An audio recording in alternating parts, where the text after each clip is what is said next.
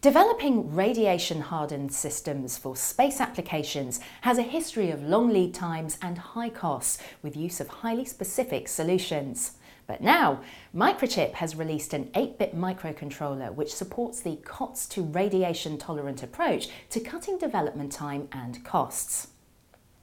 You start your design with the COTS AT-Mega64M1, and then, when you reach qualification and production for flight models, you seamlessly switch to the fully radiation-tolerant and pin-out compatible AT-Mega-S64M1.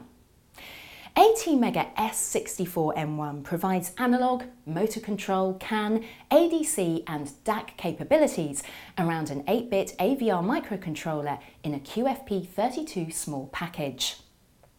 The S64M1 ensures that you meet key radiation performance targets such as full immunity to single event latch-up, an accumulated TID of up to 30K rad, and no single event functional interrupt on vital NVM. With AT-Mega-S64M1, a full SEU characterization of all MCU blocks is provided to define and secure system mitigations.